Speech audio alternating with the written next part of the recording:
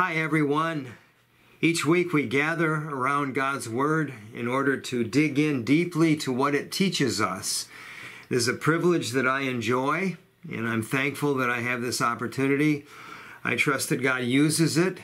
The next couple of weeks I won't be doing a video these next couple of weeks.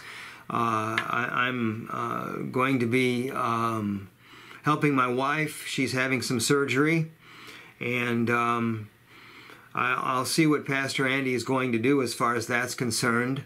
I'm just thankful for the opportunity this week, and then I look forward to a couple weeks down the road when I get to come back and record again. So let me pray as we start. We're continuing in Genesis. Today we're in chapter 45, and we're looking at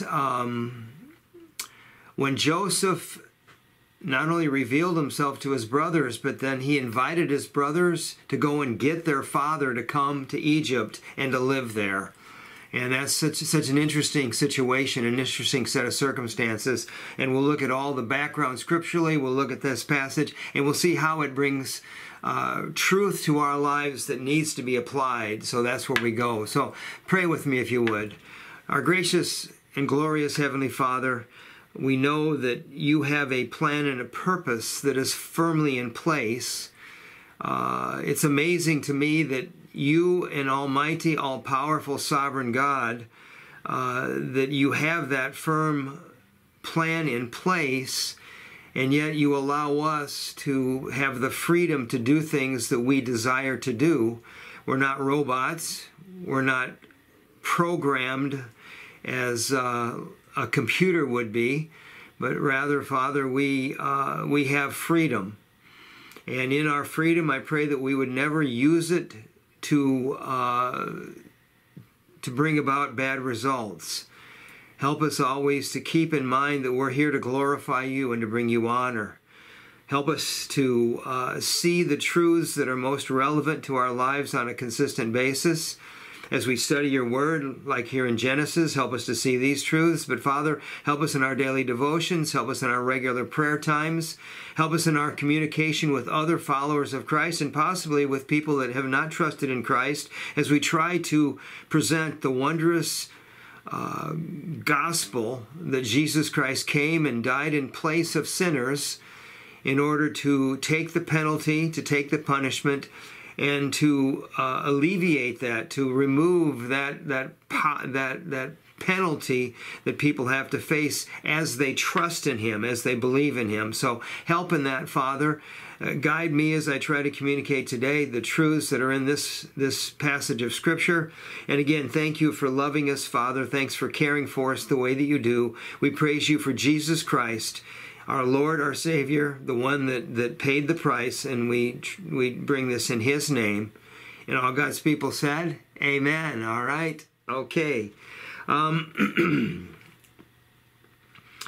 told, and I have some evidence that this is true from some of the historical documents that I've seen regarding Dallas Seminary. That's where I went to school, and I don't give this illustration because I went to school there.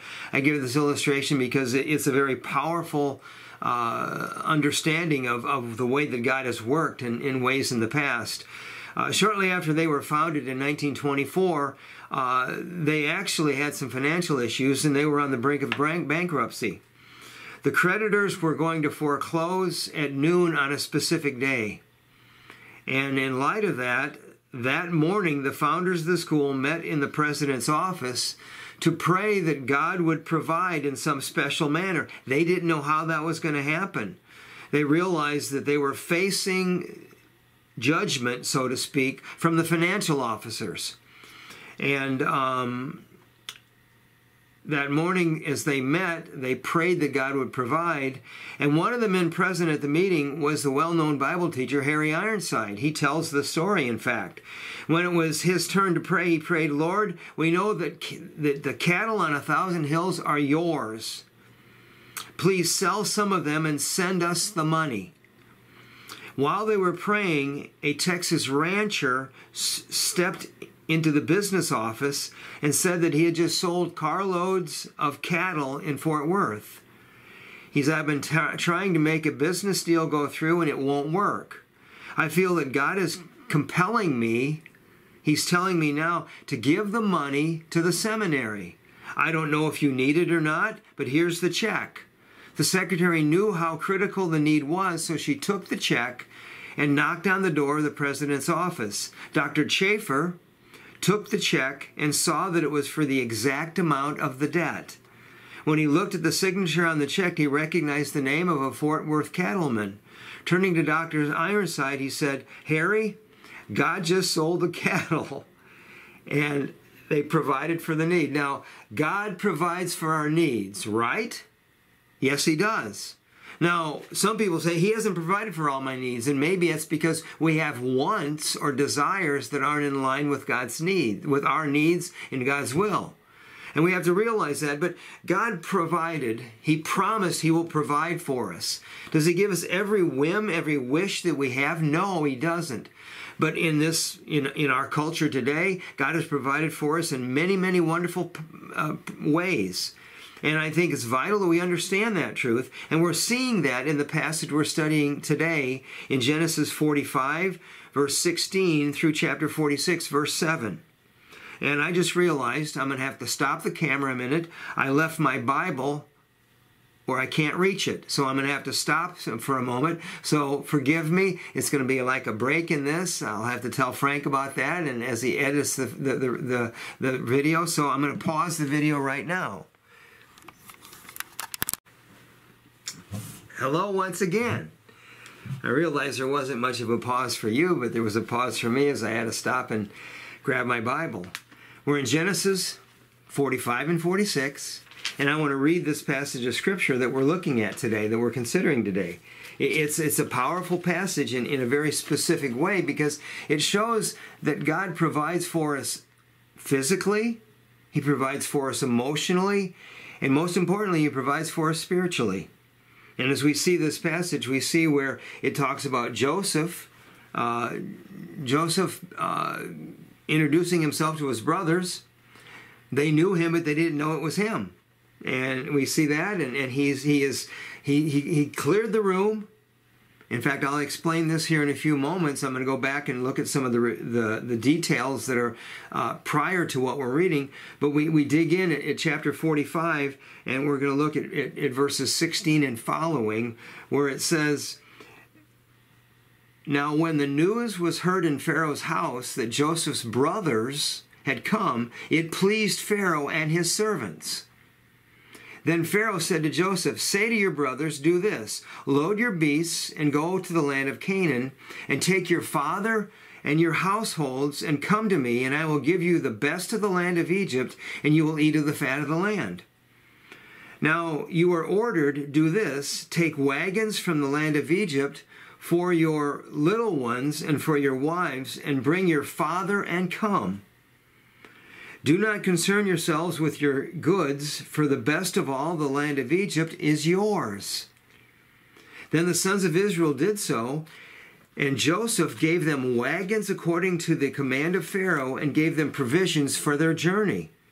To each of them he gave changes of garments, yet to Benjamin he gave 300 pieces of silver and 5 changes of garments. To his father he sent as follows: 10 donkeys loaded with the best things of Egypt, 10 female donkeys loaded with grain and bread and sustenance for his father on their journey. So he sent his brothers away, and as they departed he said to them, 'Don't quarrel on the journey.' Then they went up from Egypt and came to the land of Canaan to their father Jacob. He told them, saying, 'Joseph is still alive, and indeed he is ruler, he is prime minister over all of Egypt.' But Jacob, he was stunned, and he could not believe what he heard. When they told him all the words of Joseph that he had spoken to them, and when he saw the wagons that Joseph had sent to carry him, the spirit of their father Jacob revived. He was rejuvenated. His discouragement was lifted. And then Israel said, 'It is enough. My son Joseph is still alive. I will go and see him before I die.'" Chapter 46, verse 1. So Israel set out with all that he had and came to Beersheba and offered sacrifices to the God of his father Isaac. God spoke to Israel in visions in the night and said, "Jacob, Jacob." And Jacob said, "Here I am." Then he said, "I am God, the God of your father. Do not be afraid to go down to Egypt, for I will make you a great nation there." God's promise to Abraham, now God's promise to Jacob. "I will go down with you to Egypt, and I will surely bring you up again, and Joseph will close your eyes." Then Jacob arose from Beersheba, and the sons of Israel carried their father Jacob and their little ones and their wives in the wagons which Pharaoh had sent to carry them. They took their livestock and their property, which they had acquired in the land of Canaan, and came to Egypt. Jacob and all his descendants were with him. His sons and his grandsons with him, his daughters and granddaughters, and all his descendants he brought with him to Egypt. That's the passage. That's what we're seeing today. And I want us to understand that there is a background behind this that we need to recognize. Now, what's the summary? Everything in this portion of the narrative describing Jacob's family has a positive twist. We've had some challenging things we've read previous to this, but this is very positive. And Jacob, his discouragement is lifted, and he finds himself rejuvenated. And in fact, we know from Scripture, he lived 17 more years after he moved to Egypt. But we read here as well that Joseph has determined that his brothers and attitudes and actions have changed. He's determined they're different. There's repentance and there was reconciliation. They've been reunited with one another. Pharaoh offered to bring Joseph's family to Egypt and provide for them during the rest of the famine. Jacob's family was revived by the reality that Jacob's faith was revived by the reality that Joseph was alive and was doing very well. Yes, he was a leader in Egypt. He was second in command. So with this, Joseph's childhood dreams were being fulfilled even more. Jacob's family would now live together in Egypt under the leadership of Joseph. The lessons included in this are an extraordinary example to us of how God's plans and purposes work together for the good of his people. If God is for us, who's against us? And I think it's important we get that planted in our minds as a truth that God wants us to understand.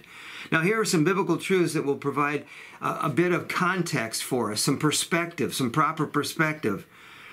God promised that Abraham's family would become a great nation. Genesis chapter 12. He came to Abram. He says, "I will make from you a great nation. I will bless those that bless you. I will curse those that curse you." And he basically says, from you, Abraham, will come someone who will bless the entire world. He's pointing to the Messiah there. Now, God prophesied that Abraham's family would live in a foreign land. Genesis chapter 15. He's reaffirming the covenant with with Abraham, and he's basically saying to Abraham, I want you to understand that your descendants are someday going to live in a strange land, and they will live there for 400 years, and they will eventually become slaves. Now, God predicted that, he prophesied that, and this is what's going on right here with Joseph and Jacob and all that we've been reading in Genesis. Now, Jacob's family, they'd actually become too comfortable with the Canaanites. That wasn't a good thing, so God knew that he had to move them into a place where they would be isolated and where that family would become a great nation, and that's why they went to Egypt. Jacob's words when he sent his sons with Benjamin to Egypt.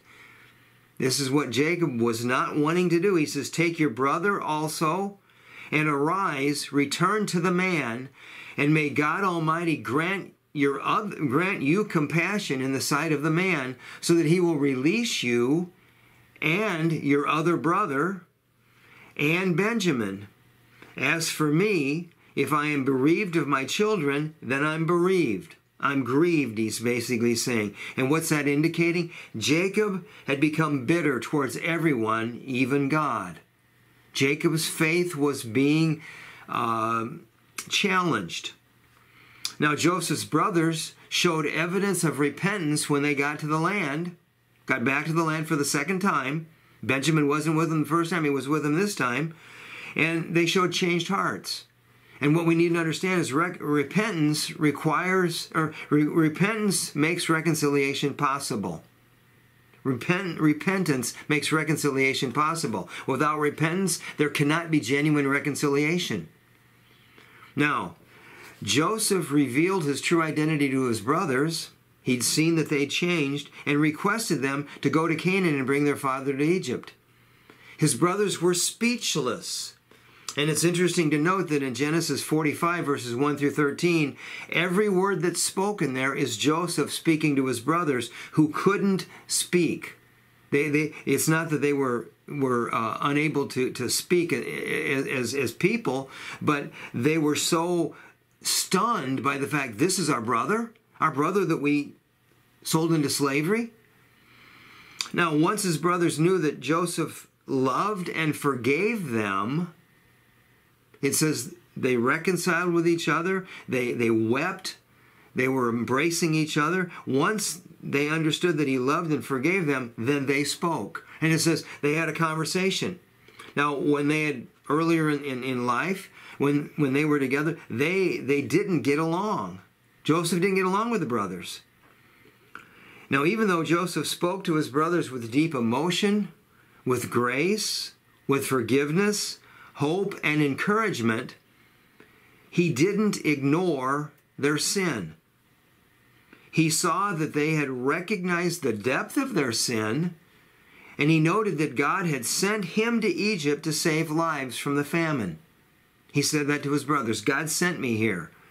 So the final point we're going to look at here before we dig into this text that we're studying today, meanwhile, Jacob was back in Canaan, anxiously waiting to see his other son and Benjamin. Notice he didn't name Simeon. That was his other son that was in captivity there because Joseph had put him in captivity. And Benjamin, who Jacob didn't want to send, he was anxiously waiting to see, will they return home safely? So that's the text, that's the passage that we're studying, or that's the background to it. Now, I have three basic points here that I want to express and explain, and then we're going to look at some applications that are very important. The first point is that God demonstrated his power and presence by prompting Pharaoh to provide for Joseph's family so they could move to Egypt. God demonstrated his power and his presence in that whole situation. I mean, they're in a pagan land, a land of heathens, and is God at work there, they may wonder? The brothers had noted when they were there the first time that there was this twinge of guilt. They said, what's God doing? Now here in this particular instance, in chapter 45, verses 16 through 20, we read that earlier, God demonstrated his power. He demonstrated his presence there in Egypt by prompting Pharaoh to provide for Joseph's family to move to Egypt. Pharaoh did this. Now, the Egyptians didn't like the Israelites. They didn't have a respect or a desire to do anything with the Hebrews. Now, it's interesting, the Hebrew slave Joseph, he was so faithful, he was so conscientious that basically they noted, hey, this guy's different. But yet, they didn't see him as a Hebrew anymore. They saw him as an Egyptian because he was one of them. Now, Joseph understood that God had sent him. God sent the brothers there too, but God had sent Joseph to preserve and protect Egypt from the famine. That was Joseph's role and responsibility. And Pharaoh respected Joseph because Joseph had been so faithful to his God. He'd been faithful in his work. He was different than any others of those that worked for him and worked with him. And Pharaoh had a great respect for Joseph. Pharaoh trusted Joseph because Joseph proved to be trustworthy. What's that tell us? People will trust us when we prove to be trustworthy. Now, in this world today, that doesn't always work exactly the way we expect it to, but when God's working through that, yes, people will trust us when we prove to be trustworthy. Now, Pharaoh promised promised Jacob, Joseph's family, he promised them the best of all the land of Egypt. Now that's interesting. Again, Pharaoh was promising these Hebrews to give them the best. Why? All because of Joseph. And Joseph had won Pharaoh's heart. Now, I think it's important for us to see, too, that it's very likely that Pharaoh and Joseph had discussed previously the idea of bringing his family to Egypt. I'm not sure when, I'm not sure how. I don't know that that happened, but I believe it's possible. But it's also possible that God was working in Pharaoh's heart in a way that we can't explain. But Pharaoh, by grace, by the grace that he offered more to Joseph, or more to Joseph's family than what Joseph had promised. Joseph said, "Hey, bring Dad here." And but now Pharaoh offered more. He said, "I'll give you the best of Egypt." So what is that showing us? That's showing this it's God's power, it's God's presence. It's God's prompting a heathen ruler. Maybe Pharaoh had come to follow the God of Joseph. I don't know that. Pharaoh was he trusted Joseph. And obviously he saw that Joseph trusted in his God. And he offered more to Jacob's family than what Joseph was promising the brothers when he said, "Hey, go and get Dad." And what does this show? God is a providing God. God provides for our needs. And we're going to explain that here in a little while. Now, secondly, in verses 21 through 24 of chapter 45, Joseph gave presents. He gave presents to his entire family. But also, he showed partiality to Benjamin. And it's interesting. Joseph, he didn't even balk at the idea of showing Benjamin more favor than the rest of the brothers. And it's interesting to note that this didn't seem to provoke them to jealousy or anger. The brothers were not provoked by this. Joseph saw that they had changed. And then as he's sending them off, he gave them parting instructions. Before they left, he said, "Hey guys, don't argue, don't quarrel." He asked them to maintain peace on their journey with one another. Now, once again, as we look at this particular section, clothing, we saw earlier, clothing was a theme in Joseph's narrative. And what went on with Joseph, his fancy coat that his dad had given him, his clothing that was ripped from him, his clothing that he was wearing when he went into work at Potiphar's house, and then as he's being seduced by Potiphar's wife, what happens? Joseph's clothing is left in her hands, and then he's accused of doing things he shouldn't have done. He didn't do it. He was innocent, but clothing was a theme. And then when Joseph is promoted, he's given, rather than prison garments, he's given the garments of a ruler. And we see this now here in this instance, Joseph is giving his brothers clothing. Now, when they saw that Benjamin had the silver cup in his bag, it says they were so despairing, they were so troubled by it, they ripped their clothing. And maybe that's why Joseph had to give them some clothing for their journey home, but yet he gave them brand new fancy clothes. And isn't it interesting? They had taken clothing from him. They had hated him because of his clothing. And now Joseph's giving them clothing. Isn't it interesting how this stuff, it comes back? And then Joseph, he gave money. He gave 300 pieces of silver to Benjamin. What had the brothers done? They had sold Joseph for 20 pieces of silver. They had sold Joseph for 20 pieces of silver, and yet here's Joseph giving silver to his brother and gave presents to all of them. He showed some partiality, and the brothers, they weren't provoked to anger. And we see that as all part of what's going on here. And then finally, the last thing I want us to see is when the brothers arrived home, they traveled home, a journey that probably would have taken, maybe up to 2 weeks or more. I'm not sure. It was close to 500 miles, if I'm not mistaken.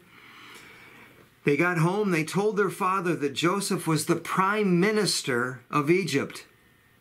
He wasn't the one top in charge, but he was second in command to Pharaoh. He's the prime minister of Egypt.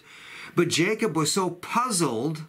He was so puzzled by this. How can that be? I thought Joseph was dead. And he didn't think it was possible. He didn't think this was possible.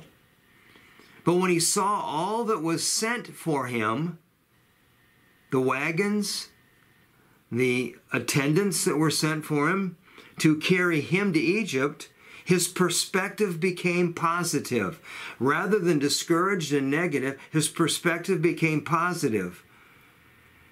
And God then, as they prepare to go to Egypt, it says he stopped in Beersheba, and there Jacob had a vision from God where he was promised God's presence as he went to Egypt. And Jacob, he had a different perspective, a different positive attitude. So as we see all of this, there are certain truths that I think we need to take to heart for this.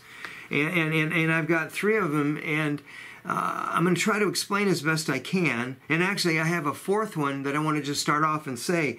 In all of this, we see God's provision. God provided for Joseph all through his time in Egypt. He provided for him, and he had a plan. God provided for Jacob and the family throughout the famine. They had to go to Egypt to get it, and that was all part of God's plan, of course.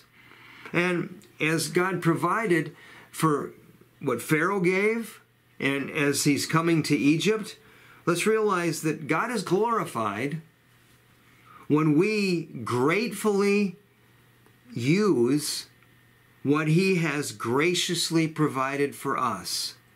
And when it comes to the whole issue of our salvation, God is glorified when we are grateful for the fact that his grace saves us. God is glorified by that. And I think it's key that we understand that. But now, three applications that I have here that are in the notes. First off, there's a foundational truth illustrated in this lesson that we all need to believe and take to heart. It's a foundational truth. It's something that is true, and it's foundational. It is part of our relationship with God to some extent. When we trust in him as Jesus is our Lord and Savior, God comes and lives in our lives, and he begins a work in us. Philippians 1:6, Paul says, I know that he who began a good work in you will complete it until the day of Christ Jesus. And it's important for us to understand, it's vital for us to realize that God is constantly at work in the lives of those who faithfully follow and trust him. He's working in our lives.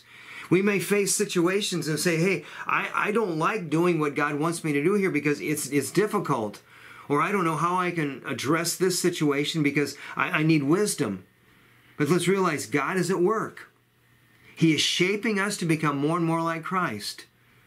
He's providing for our emotional needs. He's providing for our physical needs. He's providing for our spiritual needs. And I think it's our responsibility to understand that as we trust and obey and cooperate with him, he is setting us apart in lives of holiness. He wants us to live holy lives. And his grace is sufficient to carry us through everything we'll face. God provides for us in a gracious manner. Do we earn this? Do we deserve this? No. But we trust him. We believe in him. We follow his guidelines and follow his instructions. And he works in us to develop us into Christ-like individuals that can be witness to the world around us. That's a foundational truth. And I cannot be a witness for Christ unless I'm allowing God to work in me and change me and mold me and make me into what he wants me to be. But now, secondly, there's a functional truth that is at the heart of this lesson that requires us to trust in God's authority and to recognize his timing is always perfect. It's a functional truth. And what we need to see is that God has promised to provide for our needs. That's a functional truth. But as we make that functional, let's realize God doesn't provide for every whim and wish that we have. He provides for the things that are necessary. And at times, we may face the challenge of saying, I'm in need today, and I need to sort through and ask what is necessary and what is just something that is a desire on my heart. And it says in Psalm 37 that God gives us the desires of our hearts when we trust Him, when we walk according to His plans.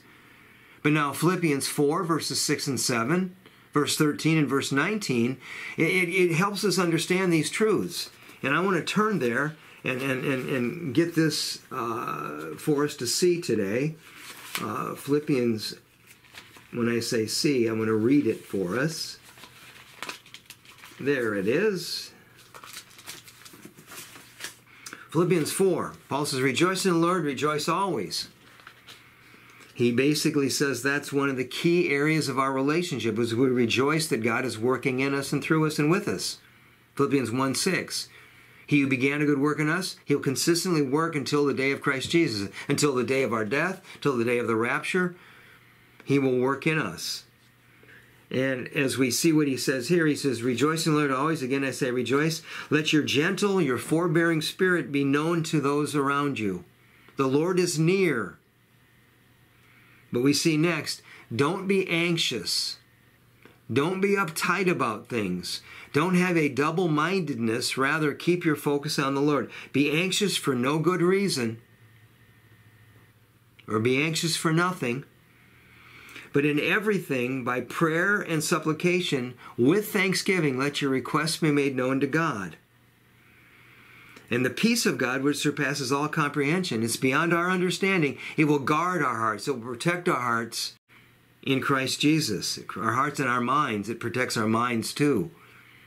We see in verse 13, he says, Paul starts off in verse 12. He says, I know how to get along in every situation. Why? Because he is applying these truths to his life.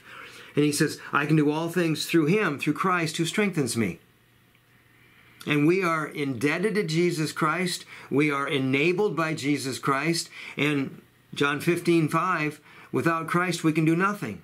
So we see that. And then finally, verse 19, he says, and my God, Paul is talking there to followers of Christ, my God will supply all your needs according to His riches in glory in Christ Jesus. According to His riches. And those riches, what are they? They are the spiritual riches that help us to become more and more like Christ. So that's a functional truth. God has promised to provide for our needs. Not for every whim and wish, but His timing is perfect. He's never early, and He's also never late. His purposes and plans are His purposes and plans. And then finally, the last one, there's a focus truth that's here. It's at the heart of this lesson that we all need to recognize, and we need to submit to God's authority. It's a focused truth. If God is for us, who can be against us? Now, what's it mean that God is for us? We see in Romans 8, verse 1. I could read the whole chapter, and it would be a wonderful, wonderful lesson for us to see today. But I just want to read the specific verses here. Romans 8:1. There is therefore no condemnation for those who are in Christ Jesus. Once I've trusted Christ and I'm fully following Jesus Christ as my Lord, as my Savior, I don't have to worry about being condemned because of the sins that I've committed. My sins are cleansed. My sins are washed away. Jesus Christ paid the price. God is for us. He's not against us. But then we see in verse 28, wonderful passage of Scripture. I like translating this a little bit differently than what we see in the Scripture here in front of me.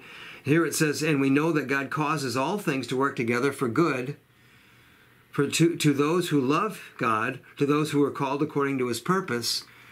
I like to see the Greek language here, and I like to translate it that we know that God orchestrates all things in such a fashion that they work together for what's best for us.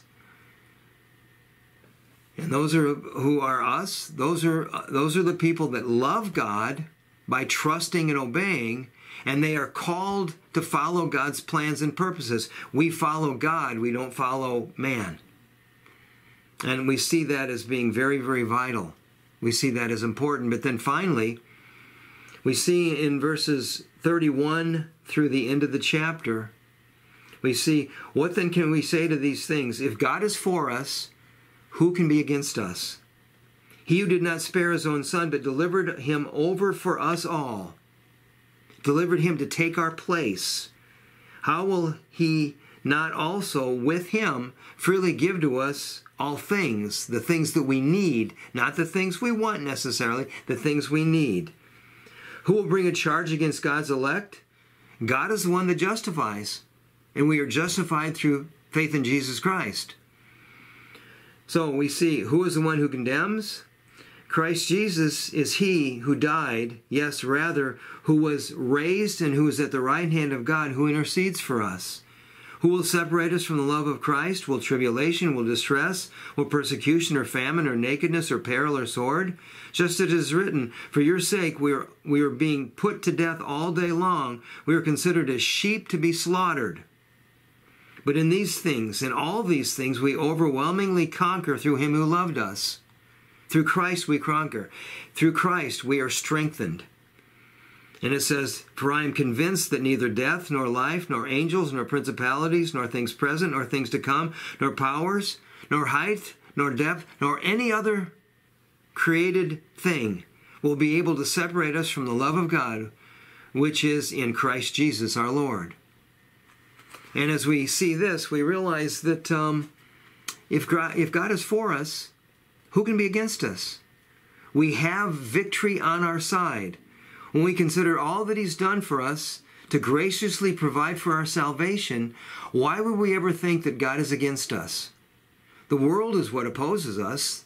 The world is a challenge, and they are constantly trying to confuse us, to basically get us to the point where we're questioning things. And the battle we face is spiritual. We must always keep in mind that God is working for what's best for those of us who love him, and we're called according to his plans and purposes. And let's understand that God is for us. We live in a world where there's a lot of challenges, there's a lot of difficulties. And how do I get over those difficulties? How do I get past that? I recognize that it's through Jesus Christ, my Lord, my Savior. It's through Christ. And if God is for us, nothing can be against us. So let's hang on in faith, in perseverance and endurance, realizing that God is working in us to develop us into all that he wants us to be. That's great. And let's pray. Father, I thank you again for your care, for your love that just literally transforms our lives. I praise you for that. I praise you that you are at work in us. Sometimes you're chiseling and having to sand us in such a fashion that it hurts a little bit. Sometimes you're working in us and it's just building us up in such a positive way. We say, oh, wow, that feels good. But Father, work in us and make us more and more like Jesus. Help us to deal with the challenges we face in a biblical, Spirit-led fashion. And I pray, Father, that we will understand that you provide for us. You provide what's best for us. You provide for us in a very personal and positive way. And when we sometimes go astray or sometimes go in a direction we shouldn't go, Father, we need to turn back to you and say, help us, guide us, lead us. We need to repent of those areas of sin in our lives that sometimes grab hold of us and cause us to do things we shouldn't. But Father, help us to be strong in you and in the power of your might. I pray your blessing over all of us who are following you, for all of us that are seeking to be a testimony and a witness to this world. This world needs witness, Father. Help us in that role. Help us in that responsibility. And thank you again, Father. We love you, we praise you, and we ask all these things in the wondrous, powerful name of Jesus. And everyone says, Yes, amen. Hey, thanks for being a part of this. Thanks for watching, for listening. And again, I appreciate it when people contact me and let me know some of the things that maybe you want to say something that you want to ask me something. Maybe you want to say, hey, I wish you'd make that clearer or something like that. I appreciate it when people contact me. And God's in charge, and we'll look forward to seeing you again in the future.